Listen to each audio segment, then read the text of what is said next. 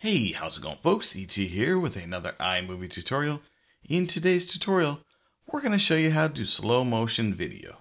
Let's get started with a new project. Go ahead and open up iMovie. Go ahead and click Create New and Movie. Now we're going to need to import some media, so hit this down arrow right here. We're going to locate the media on our desktop.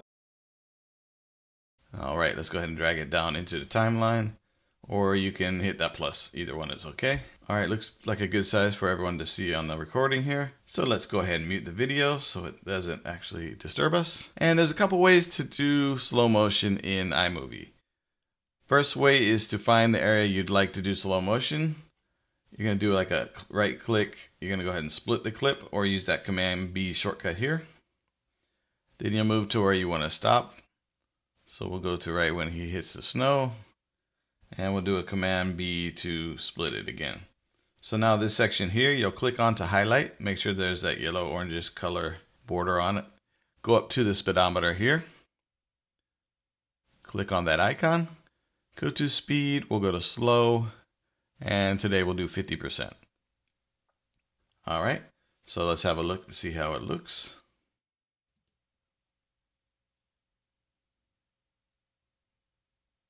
There we go. So that's at 50% slow motion.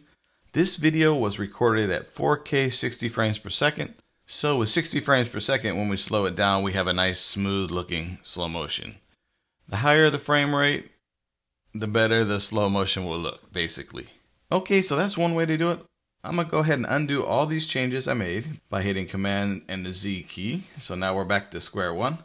The other way to kind of make the selection for the area that you want to do slow motion is to actually hold the R key on the keyboard and find the area you want to start. Then you're going to click and drag until the area where you want to stop and you'll let go. So you've made this selection here. Next we'll go up to the speedometer again. We'll do the same exact thing and put it on 50%. The difference here is there's no cut. So iMovie will kind of do like a little ramp down or a ramp up depending if you're going slow motion or fast motion. And it'll be a little bit smoother looking. That's basically the difference. Okay. One thing I will say when you're using this way, sometimes the audio on the left side or the right side will get garbled a little bit.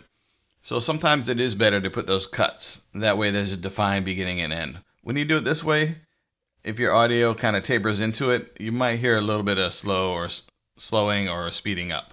Basically, that's the only kind of warning I would give you. Let's have a look at this.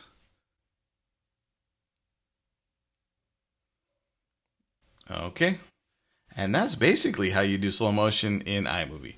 Well, that's it for today's tutorial. Don't forget to subscribe, thumbs up, comment, and all that good stuff. And we'll see you in the next one.